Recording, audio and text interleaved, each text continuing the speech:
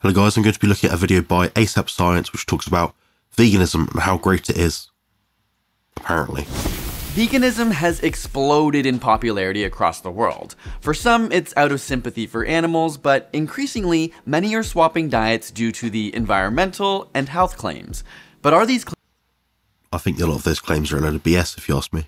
claims even accurate? Like, does going vegan actually make a noticeable difference on the planet, or are those impacts over-exaggerated? And is it even healthy at all? Or is the lack Notice the dark eye circles that are apparent amongst most people in the vegan population. Not to be offensive and rude and abrupt, but it is quite common. Probably not the most helpful thing to kind of see. I don't know. of animal proteins and nutrients actually detrimental to your body? While a lot of claims have been made over the years, our access to good quality studies has only really just started to become accessible. So let's dive in. First up is I doubt there's any good quality studies, if you ask me. There's not many at all, really. There's probably a handful that are quite useful. Some mechanistic stuff, but a lot of it's just reductionist, propagandist nonsense with extreme conflicts of interest, which we'll see, I'm sure, in this video. going vegan better for the environment? This is the easy part of the video because the answer is super simple: yes. Point blank, yes. Avoiding meat and dairy products has a major impact on the environment. Study after Right, let's take a look at that study quickly. Right, the global impacts of food production.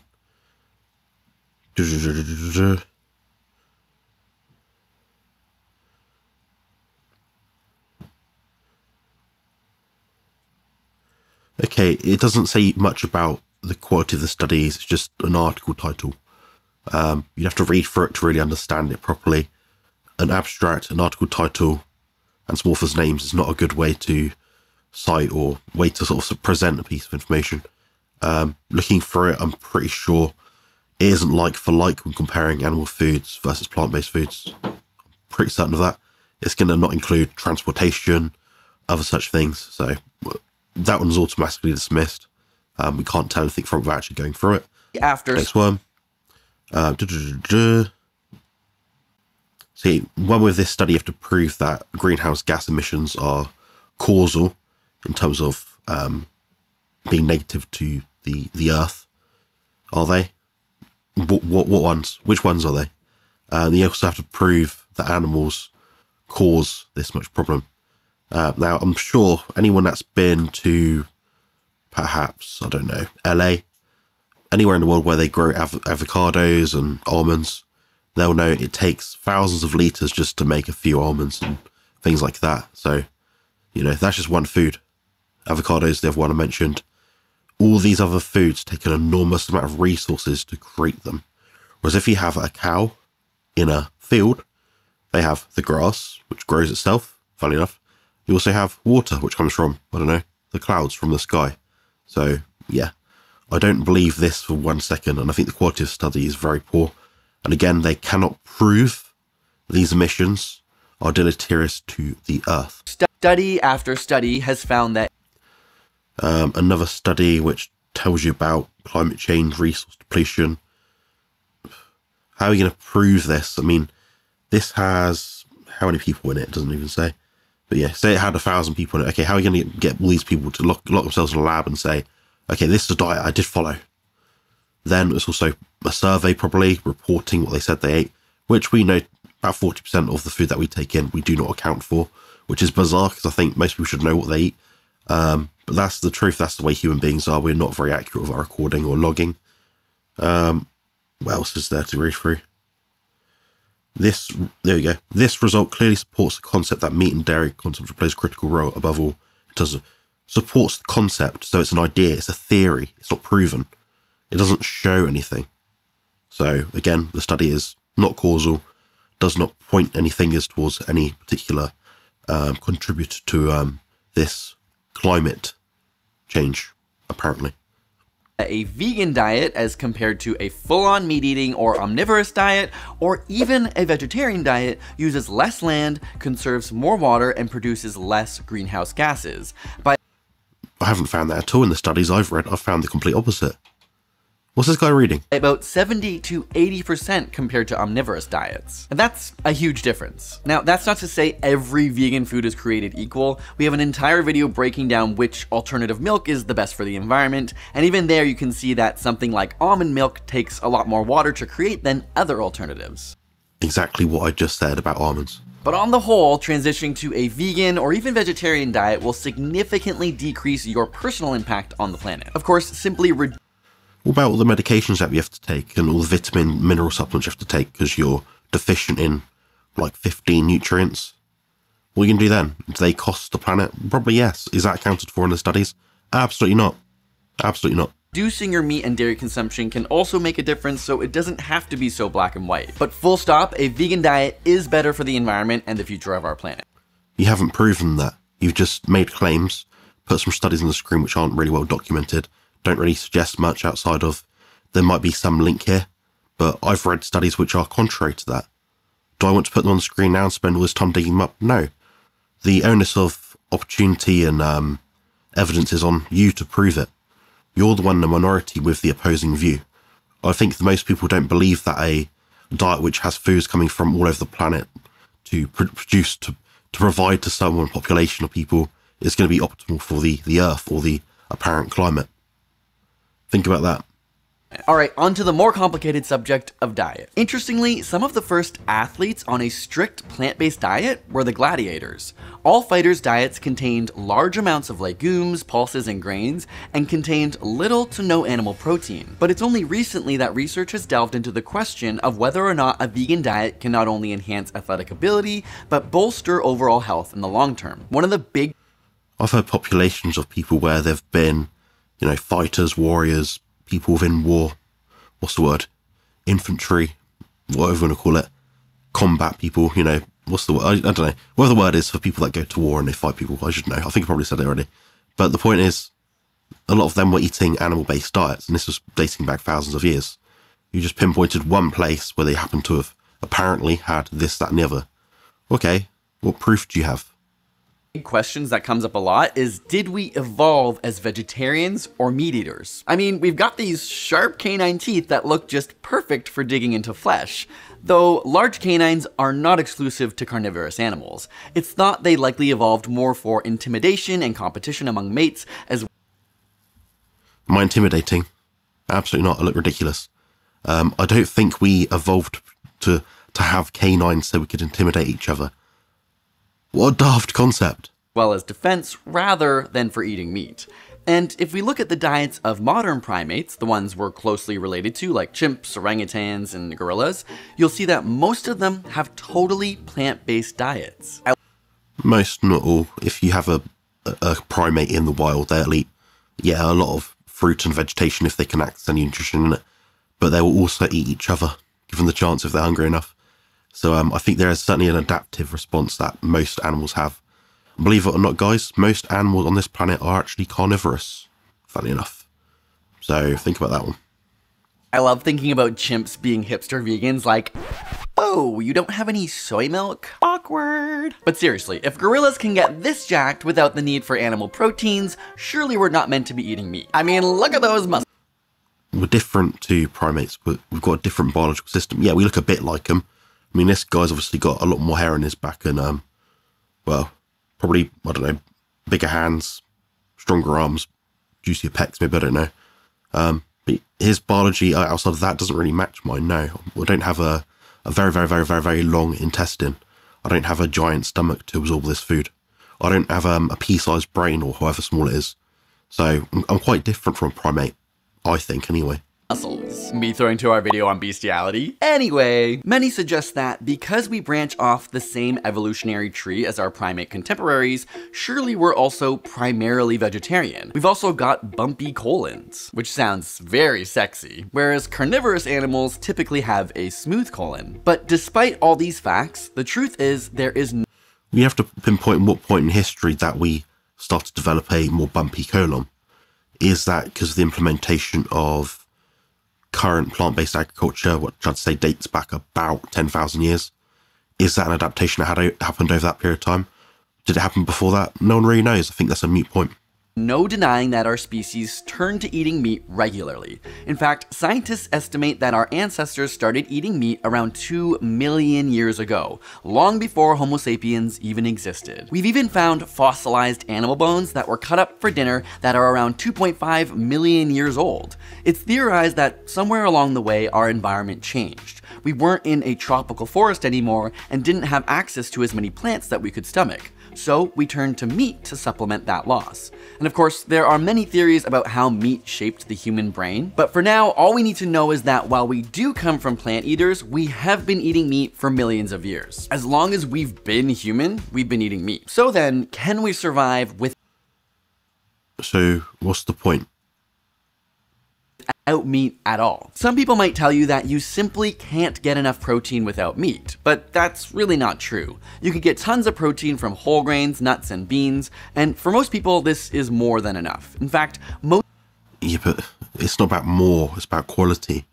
I've had this debate thousands of times, well, not thousands, but not heaps of times, handful of times where I've said, you know, what is the DIAAS score of a given protein? Plant-based, not very high.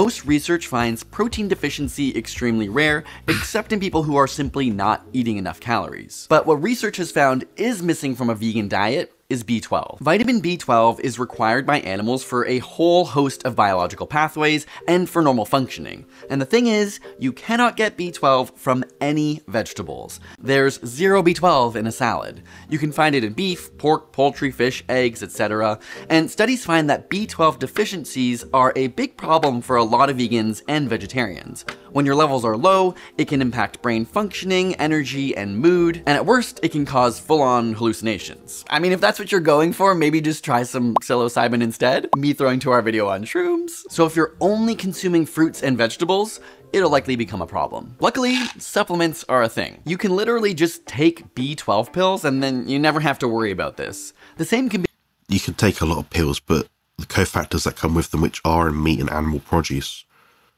don't really come in these pills, funnily enough. You go to your local shop, buy a vegan or vegetarian, plant-based, what have you, B12 supplement with cofactors in it.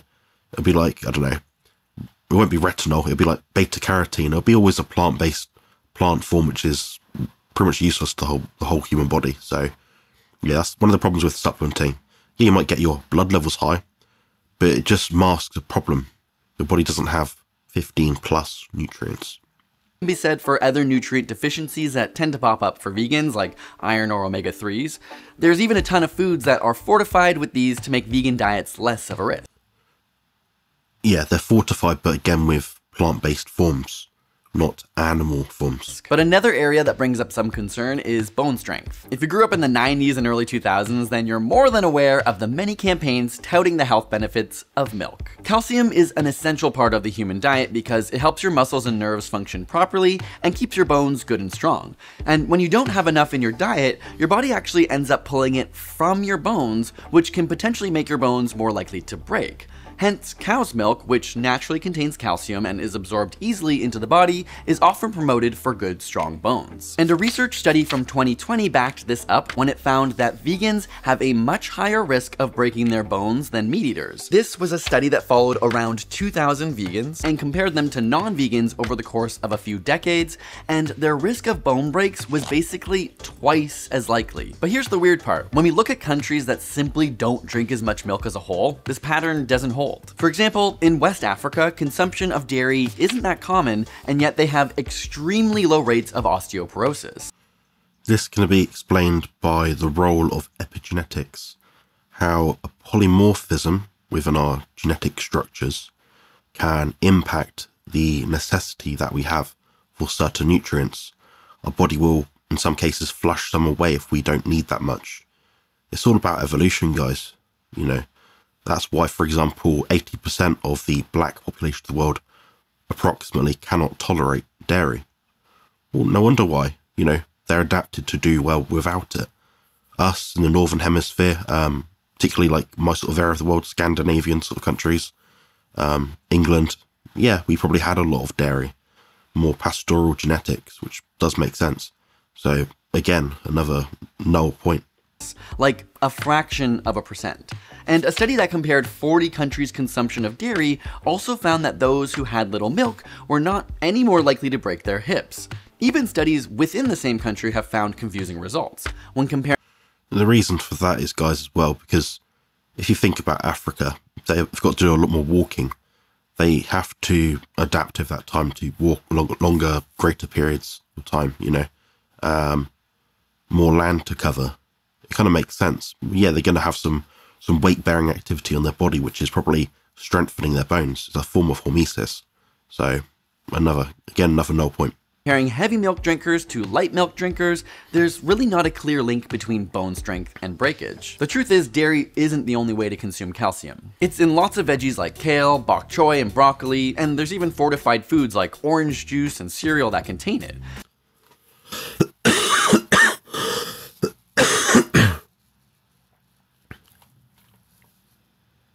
But for vegans, even when studies account for calcium, the problem is all these foods have a lot of oxalate in them, which binds to calcium, which renders it absolutely useless to the body. Then it deposits calcium in your kidneys, which create kidney stones. Not ideal. Intake, those who were eating lots of calcium were still more likely to break bones. So perhaps there is another environmental or situational factor outside of diet that's playing a role here and is yet unknown. It's worth bringing up that most of this data is on adults, and studies that do look at kids are much more clear-cut. Kids that drink milk break fewer bones than those who don't. Finally, on the bad side, research has found that both vegans and vegetarians are at a higher risk for stroke. However, the overall risk is small, around 3 extra cases per 1,000 people over 10 years, and this particular study had many limitations, including quite a small sample, so it's difficult to draw major conclusions from it. So that's fair enough. That's good analysis, that study. It might suggest something, but maybe it doesn't. Who knows? I'd speculate over a longer period of time, perhaps 15, 20 years, that risk, so to speak, would actually go up. Are there any specific health benefits to going vegan? Definitely. A study on over 90,000 people found that vegans are less likely to develop high blood pressure, obesity, type 2 diabetes, some types of cancer, and are more likely to live longer. A vegan diet lowers cholesterol, and many of these foods... You wouldn't want to lower cholesterol. I don't see the point in that. There's no association between mortality and cholesterol levels. In fact, the people that have the highest cholesterol actually seem to live a bit longer, apparently, according to some associative studies, so no point. Foods contain a lot of antioxidant phytonutrients and nitrates versus some animal products which contain more pro-inflammatory fats. I don't think there's any pro-inflammatory fats outside of the ones that your body absolutely needs to create inflammation, to repair yourself from damage that your body can sometimes have. You trip, you fall, you graze your knee. Well, yeah, you need some inflammation there. I've seen people on vegan diets and carnivore diets where they've had seemingly low CRP levels, marker of inflammation. I just think on the vegan diet, over a longer period of time, the damage would build up as the deficiencies begin to sequester themselves. These anti-inflammatory effects are believed to be the reason vegan diets seem to minimize some autoimmune diseases. In fact, Venus Williams, who suffers from Sjogren's syndromes, credits her vegan diet with minimizing the extreme fatigue associated with her condition. I think she's also quit that recently. I might be wrong. But every time these guys put up a vegan athlete, I look online, Google, name of the athlete, vegan diet. They've quit the diet, you know, it's like a news article. But yeah, I don't think these anecdotes really hold that much. Now, when I've spoken to about 400 or 500 people now on the carnivore diet, I can say, yeah, it's a pretty strong confirmation in my mind, at least, that there's something to it. Now, a lot of them are actually ex-vegans, funny enough. So you can draw your own conclusions from there. In fact, let me know in the comment section below what you think about that. Studies have even found a vegan diet to be one of the healthiest, outperforming even pescatarian and vegetarian diets, likely because of its higher fruit, vegetable, and legume intake. There was Likely, it doesn't mean it's causal, it doesn't mean it proves anything. The reality is, someone that is vegan is probably quite extreme for the most part. Same with carnivores, we're pretty extreme people, must admit. All I'd say about the people on the vegan diet is, if they're vegan, they're probably getting rid of all the junk food as well, all the processed food, which is going to be, at least I think, bad for human health outcomes. Now, the problem is the deficiencies which tend to overlap over a period of time, about 5 to 10 years for a lot of people. That's why people will do the carnivore diet and feel fine. We'll do it for like 5, 10, 15 years perhaps. I've had people doing it for as long as 60 years apparently. Vegan diet, most of them 4 years maybe. That seems to be the tipping point where, I mean, I couldn't say the exact number, but something like 84 or 90% of these people actually fall off the diet because of disastrous health outcomes. Up to a 32% lower risk among those with the highest intake of plant-based foods for cardiovascular disease, even after adjusting for age, sex, race, education. Adjusting. Why do you adjust your own data? That tells me it's not an actual study. It just says, oh, we've kind of made it up a bit just to see what happens. You know, it might prove our point that we want to make. So, anytime someone says adjusted data, it's not causal. Approach with caution. Health behaviors, alcohol intake, and exercise. So yes, on average, the health of vegans does tend to be better. Of course, it's also possible that vegans are just generally more health conscious to begin with. Vegan health confirmation, yeah, that's a bias. Anytime you study someone and they select to be healthier or what they believe is healthier, they're going to make more health conscious decisions. I understand that. So it is a confounding factor in this regard. Vegans do tend to smoke less, drink less alcohol, and exercise more, and whether it's something bad in meat and dairy or helpful in all the extra veggies is yet to be determined. Of course, it's worth pointing out that it's just as easy to be an unhealthy vegan, with all the options for junk and processed food nowadays, so in no way does going vegan necessitate a health. So a point of context here, so I used to manage the best vegan health food shop in the south of England. So I've obviously met hundreds, if not thousands, of vegans. What I can honestly say is they do buy a lot of processed food, and they'll walk in the shop, go to their local pasty shop or whatever, be like a vegan pasty of some sort. I'm like, that's not real food. I didn't really see them buying real food very often, funny enough. It's always like the packaged crisps with like kale and seaweed and stuff in it, you know. So yeah, processed food is big amongst vegans, I must say, which is kind of contradicts what I said previously, but now I think about it, yeah, a lot of processed food. I'd actually go back and think, God, if these people just got off the processed food, it might actually be a bit better. Your diet automatically. The biggest question remaining is, can it make you a better athlete? A NERMI study following 8,000 runners from across Europe comparing meat eaters, vegans, and vegetarians is currently testing this idea of improved endurance. Because veganism may boost immunity and aid in recovery and rehabilitation from injury, a lot of athletes are keen to take advantage of these perks. How do you go from people apparently having a twofold increase in bone fractures to having better recovery and rehabilitation? That doesn't make sense. That's completely contradictory. Veggies like beetroot contain nitrates that aid in blood flow and oxygen transport through the body. But the problem right now, that's what you have blood vessels for, isn't it? Is simply the lack of good data. There is very little data to support these claims right now, so studies are ongoing. At the very least, it's been shown that a well-planned vegan diet does meet the nutritional requirements for endurance athletes. Well planned, apparently. There's obviously key terminology here, so it does meet the nutritional requirements for vegan athletes. Requirements. What about optimizing? What about being better? What about biohacking? You know, all these people want to be healthier, but why not just take it a step up and just follow a carnivore diet, which is, in my opinion, probably the ultimate biohack we can actually do. I don't know. In other words, it's just as good at the very least as an omnivorous diet. Whether it's optimal is yet to be determined. At the end of the day, what can we conclude from the available research? Well, on the one hand, a vegan diet is unequivocally better for the environment. And while it's a whole other conversation to talk about the responsibility of corporations and institutions versus individuals, as an individual, it is a simple step that you can take to minimize your impact if that matters to you. When it comes to diet, at worst, there could be some setbacks to your health, but those can typically be. So you might have more longevity of the planet Earth, apparently, according to his sort of opinion. But you might have some health setbacks. Well, obviously not. Why would you choose to live a less healthy life so the planet can live a bit longer? Doesn't make sense. We should all want to evolve and adapt and thrive. That's the point of being human. That's literally why we're here. mitigated through careful planning and supplementation, and at best, it may actually be better for your overall health and well-being if you put in the effort to do it with intention and health in mind. I hope this video has been eye-opening for those of you who are curious. I know there's a lot of concern around companies capitalizing on claims that may or may not be exaggerated. I think it's totally fair to be skeptical. The vegan market is estimated to hit 24 billion by 2026, so we all need to have our bullshit meters up. If you want to know more, we have I'm not going to watch that video, it's linked there. Let's have a look through the comments, shall we, just for a bit of fun. I've not checked this yet, so I don't have a clue what I can say. Probably a lot of confirmation bias. The hardest part of being a vegan is to get up at 5 in the morning and milk the almonds. Absolutely. I'm 62 years old now. 3 years ago, I decided to go vegan for many reasons: animal welfare, environmental, personal health. My cholesterol was... So, you've lowered your cholesterol, which was absolutely pointless. Okay, you've lost some weight, which is great news. Very pleased to see that.